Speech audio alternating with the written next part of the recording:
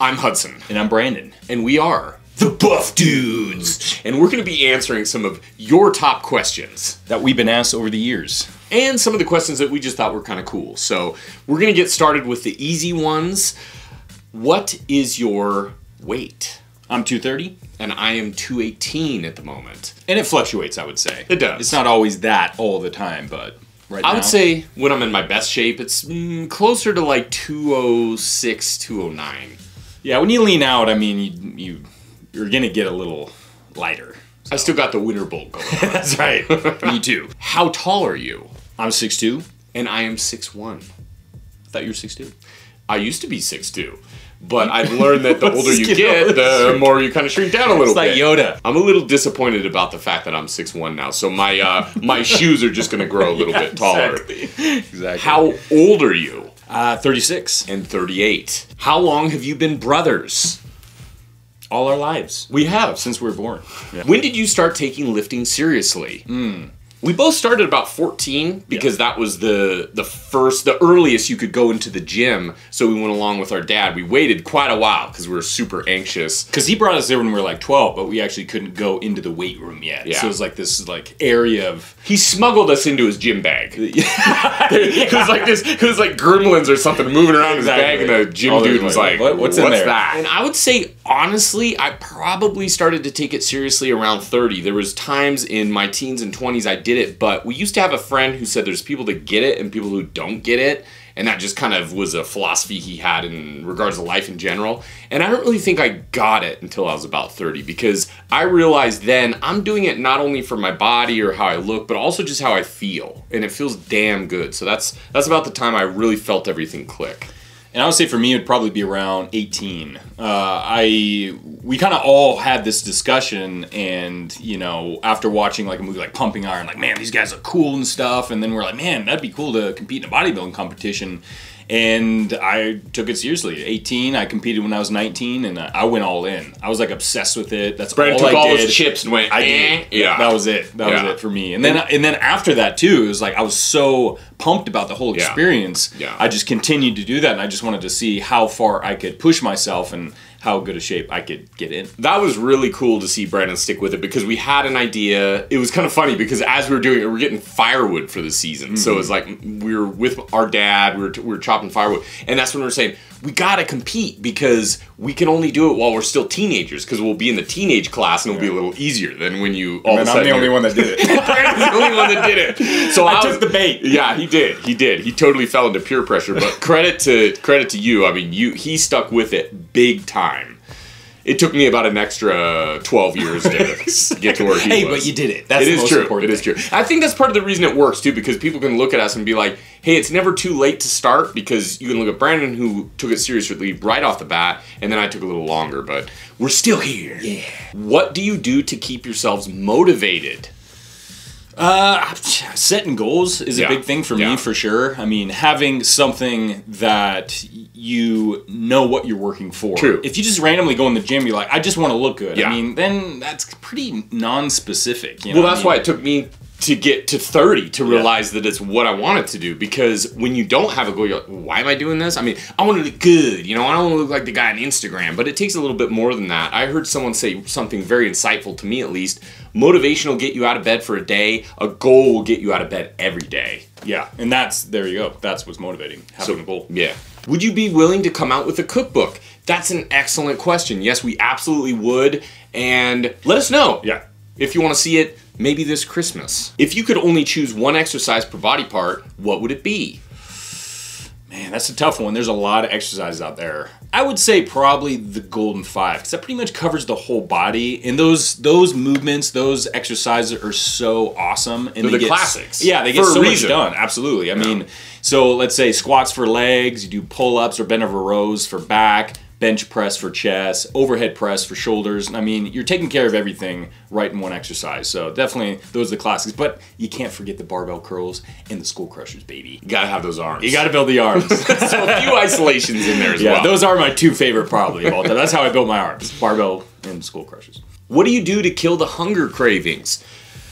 For me personally, that was a huge setback because you would binge and purge. So I would have all during the week, I would try to eat super strict, you know, the boiled chicken with the broccoli, and then I would kind of just have a huge setback over the weekend. So I found for me what worked, you have the pizza, you have the cereal, you have all those things you already like, you just make healthier versions of those things. So you never feel like you're missing out. You know, I think a lot of people make that mistake is where they don't eat enough. They think the less they eat, the more fat they're gonna lose. And that's not necessarily the case, so you wanna make sure you eat enough. Because a lot of times if you don't eat enough, then you're gonna wanna binge on stuff. So yeah, just make sure you have a well-rounded diet, and planning things out can help quite a bit too, to make sure that food is always available. Does it matter how long you work out time-wise?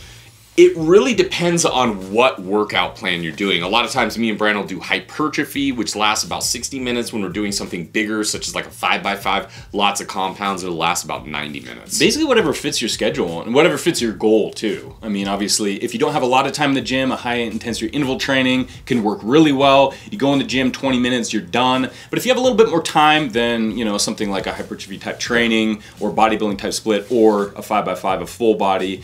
But the good thing about the full body is you only have to be in the gym like 3 days a week. That's true. That's the one good thing. So kind of, you just really try to pick not only what works for your goals, but also what works for your schedule. Biggest fear about the gym when you first started? Everything. It was. I was like the unknown, man. Like you walk in the gym, you're like, whoa. When our dad smuggled us into that bag and unzipped it, and we came out of the womb sweaty and slimy, just sliding out. We were actually born from a gym bag. That's where we actually came from. That is true. Our womb was a gym bag. Sorry, Mom. That sounds so bad. Do each of you have a single program you do most frequently? We have our things we fall back on. I mean, the 5x5 we're huge fans of. Again, the hypertrophy training. We've been doing some high-intensity interval training lately, which we enjoy. I think that's a problem. In the beginning, I really only did one type of... I didn't even really know there was any kind of other workouts available. So I really only did those bodybuilding type workouts. But later on, as you kind of learn things, that's when like the 5x5, the full body or high-intensity interval training... I did like German high volume training. Just trying things out can become pretty interesting, and you know, and it really goes to show you everything works. Really, you just stick with it and be consistent with it. That's the important thing. As long as you're in there, you got it. Because if you spend too much time researching, going, I don't know, maybe I should do this, but this guy says that's bad and this good. You got to go in there sometimes and learn for yourself. What did you do for work before Buff Dudes? We were our dad's bitches. Let's clarify that, by the way. We were manual laborers. We spotted screws for our dad because he owned a drywall company, and he basically put us to work at 10 years old. Yeah, you know those old school farmers who would have kids just to have farm hands? That's what we were. Yeah, except basically. It wasn't a farm. It was a drywall job. It was. So we were actually shocked he didn't have more kids. That's true. Or maybe they just didn't survive the screw spotting process, so we kept having more. Yeah. We're like Spartans. Kids, we were the strongest kids. Damn right. The other ones he drowned in drywall mud. For Hudson, can you take me through your recovery mobility exercises? Mine were very simple. I found really great success in using water as resistance training. Obviously, I was very weak, so I would go to the pool every single morning, which was great motivation to get up, again, setting a goal. And you just walk through the water. I had a lot of problem with my dorsiflexion, or when you would raise your toes off the ground. I had very limited mobility, so I did a lot of dorsiflexion exercises. And my mobility, it's not quite where it was, but it's very, very close. So I'm very happy with it. So it was a lot. Single leg Romanian deadlifts, walking lunges were two other ones. I mean, that was inspiring for me, watching him do all that with determination, with motivation. You can really accomplish anything, because that was a pretty major break. Video idea that went too far.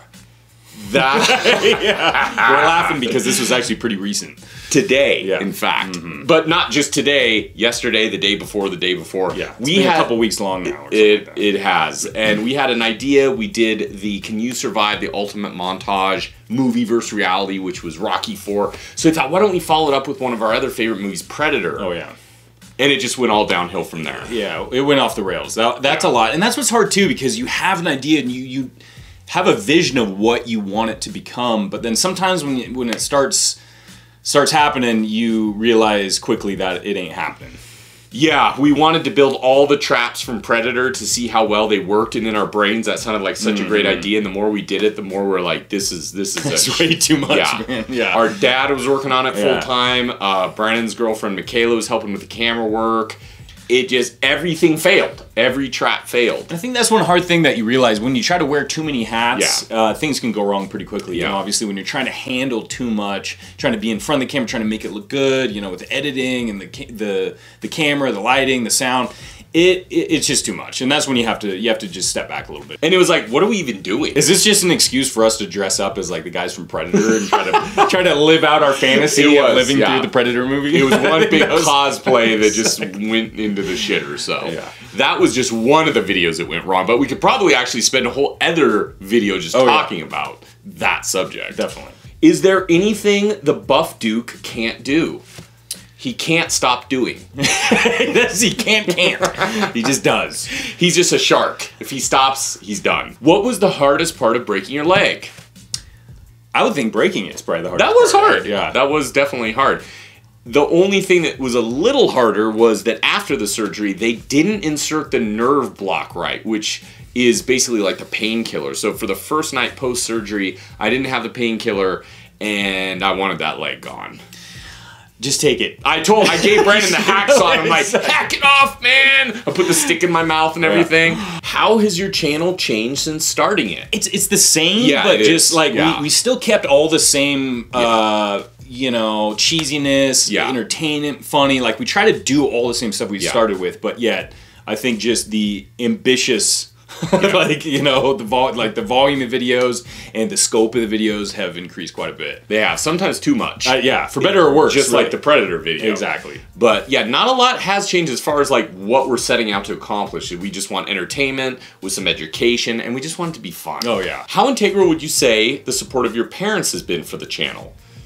Huge. I mean, we wouldn't be here without them, honestly. In more ways than one. Yeah, well, that's true.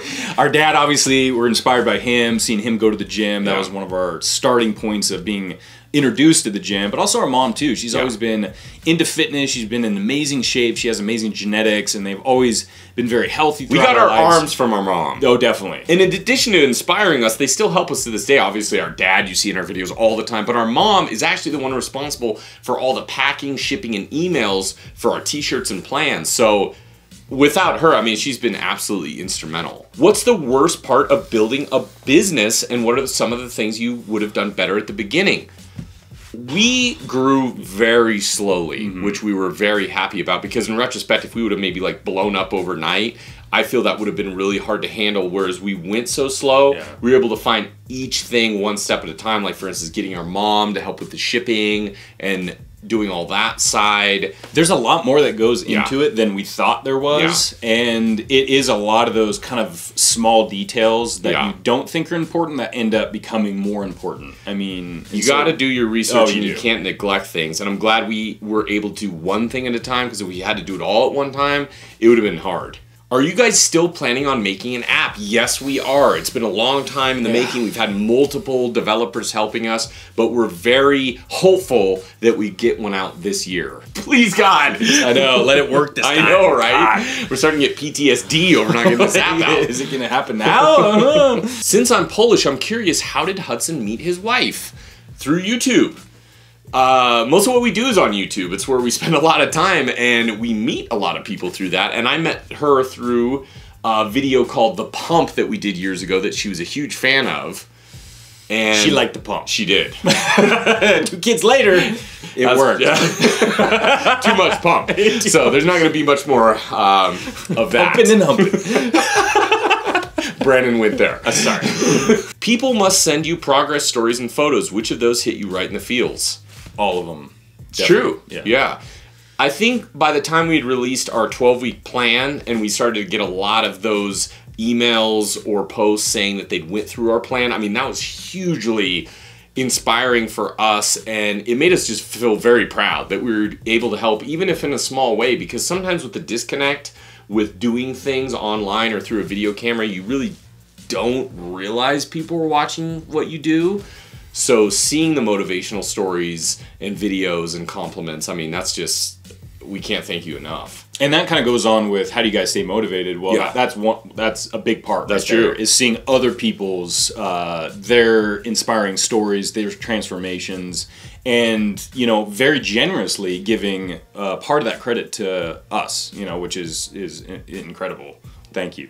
We're gonna move on because there's gonna be some onions getting cut in this room if we don't. What was the moment you realized you wanted to do this for a living? From the very beginning. Oh yeah. I mean, That's why we did it. That's why we true. started it. Yeah. We didn't really know how it was going to be a living, Yeah. but we were just hoping it could be. we were hoping it would be a hobby which would grow into much more, and very slowly over time that's exactly what has happened. So consistency and just the desire In the love of it. Yeah, I mean, true. you just really have to love it. Yeah. And that's what's cool, is getting to a point of being able to do what you love full time. What type of video editing software do you use? We use Premiere Pro. How do you bring up weak points? I would say isolations for me. That's really helped over the years because the whole point of utilizing isolations is being able to focus and pinpoint a certain muscle group.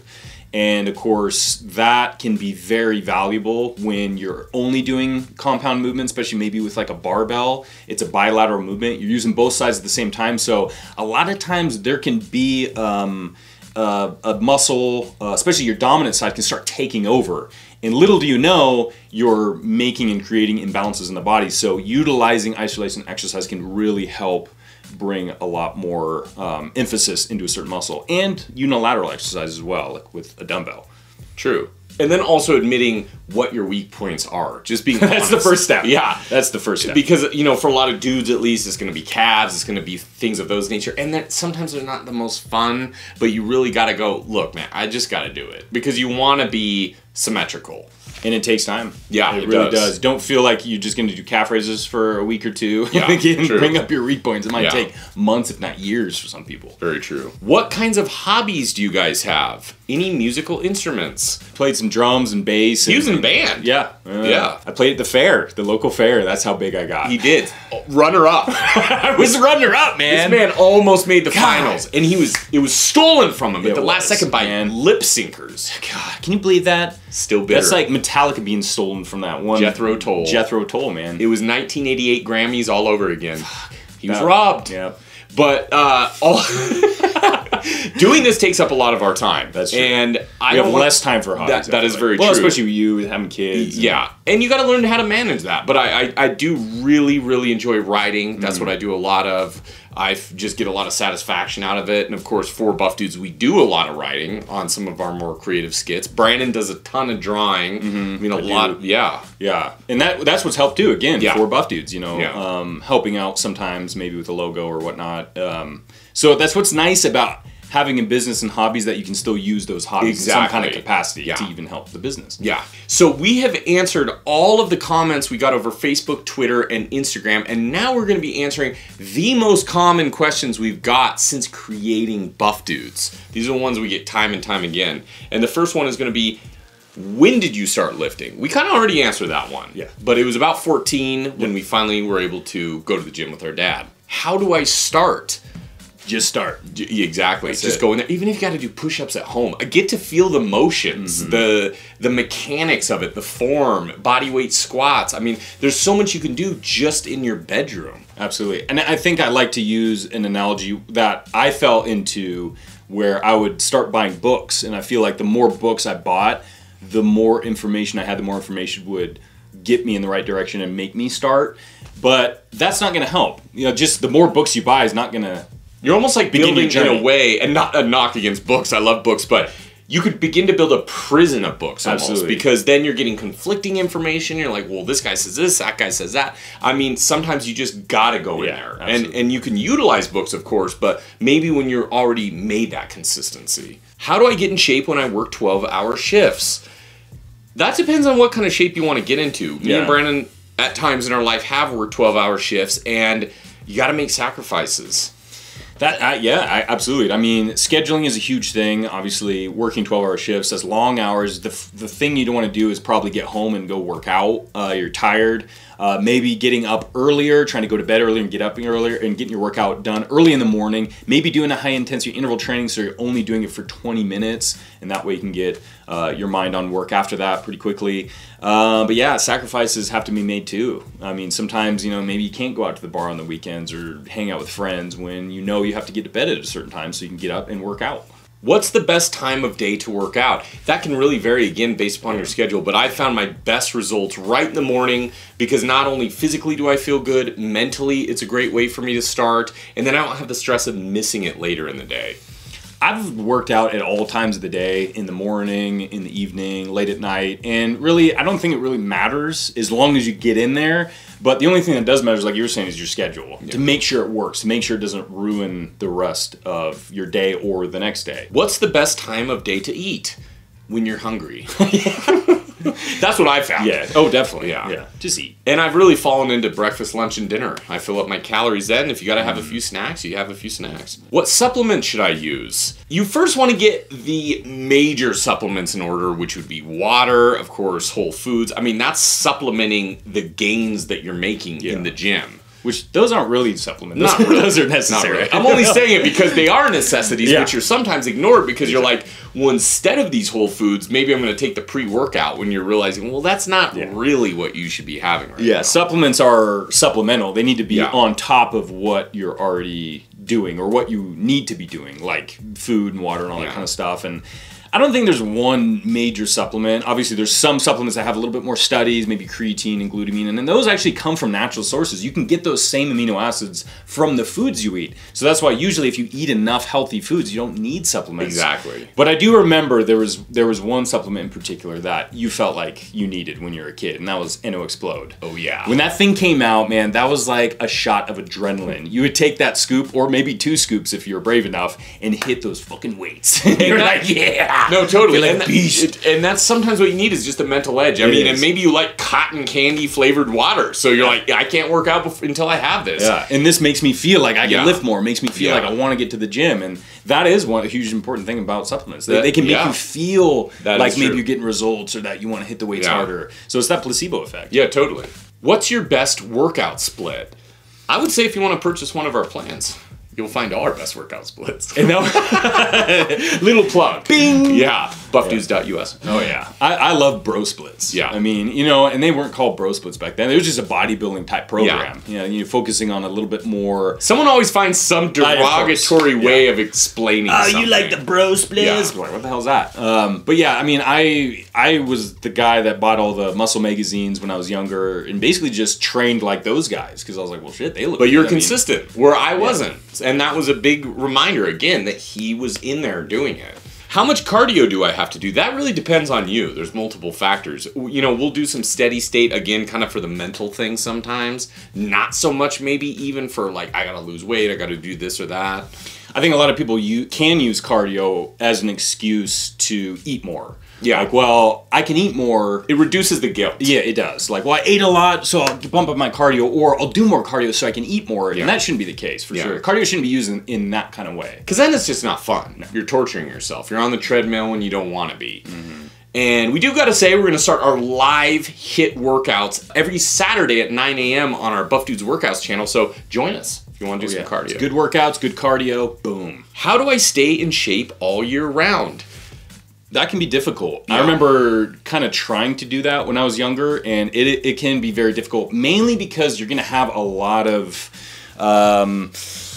distractions, I guess. The holidays come around, you're eating more, and you don't want to beat yourself up. So, I mean, it's the level of staying in shape you want to do. You see a lot of these kind of like Instagram body types, and you're going, I mean, I've been there many times. You're thinking, I can never look like this year round, and you really shouldn't. And it looks like they're in that shape year round, but usually it's just... They had one photo shoot, and they took 3,000 photos, and they're just slowly dripping them out all year round. No one stays in that kind of shape year round. I mean, bodybuilders, it's impossible. That's why they train up to 3 months to get in specific shape. After that, they're like, okay, now I gotta... I mean, it's not good for your body. Yeah. It's too much for your body. Not only physically, but mentally, too. So, you can have those goals where you get in really good shape, but don't feel like you have to have that kind of peak kind of fitness for a long period of time. Stay in a shape which feels healthy and natural for you, and then when you want to bump it up for periods of time, by all means do it, but don't feel like you have to meet this expectation year round. Oh, we're on to our final question. Oh no, it's the final question. This is the big one. The big one. Cue the dramatic music. Let's do it. Are you on or have you ever taken steroids? No. No, that's going to be a no for me. That's I think we should probably both clarify. Yeah. We have never taken steroids. And we never will. Exactly. And we are not currently on steroids. No. You got to cover all bases. That is true. We do. Yeah. We definitely have to cover all bases. Because they're like, well, they didn't say they will. Conspiracy theorists are going to start typing real quick. Yeah. But the thing is, when I was younger, again, when we're talking about, I was just super obsessed with working out. That's all I did. I pretty much sacrificed everything just for eating correctly. Your life was working out. That was it. and I gotta truly say, obviously, being his brother, being around him all the time, I mean, we would go out, turning 21. He wouldn't do it. He'd just drink water and he'd get ready to eat his chicken. I was that guy. He was. I was the asshole. But hey, when I was a designated driver, that was true. This man was a god. Yeah, Because before like, Uber. Brandon's here. Yeah, the Uber tier was just me. The Uber creator saw Brandon. He's like, there's something here. This guy drives everyone home at night. So. Damn, I wish I would have bought stocks in that. I know. And the funny thing is, when I was younger, in my 20s, early 20s, mid 20s, a lot of times I would get people that would come up to me in the gym and say, "Hey, what kind of supplements do you take?" And I'd be like, "I don't know, I could take creatine every once in a while, maybe some Nano Explode." And they're like, "No, what kind of supplements?" And I was like, "Oh, no, I don't take that kind of stuff." And at first, I took it as a compliment. I'm like, well, if people think I'm on steroids, then I must be doing something right if I look that good. But of course, later on, then you start. Well, it begins to negate all the hard work. Yeah, then it's a little frustrating. Yeah, and people just say, "Oh, it's just because of that." And you're like, that's not even anything to do with it. And what is the line of how good a shape you can get into before you know what I mean? That's what's always hard to wrap my head around. And I'm only saying all this because I'm a little irritated. I've never been accused of being on steroids. I'm like, what do I have to look like? What's it take? Is it the vascularity? Is it like the size? I don't know. Maybe that's going to be my goal this year. I'm going to be, how can I look like I'm on steroids while natural? That's a good video idea. There you go. Look for it soon. So, hope you enjoyed all these questions. I know we've been with you for quite a long time. For those of you who have made it all this way, you've probably been sitting on the toilet for a while, so your legs are probably pretty asleep. So don't get up too fast. No. You're going to fall on your face. Don't. Been there. Done that. Let us know if you ever want a Q&A in the future, if you have some more questions we didn't answer, and I guess until next time, stay buff!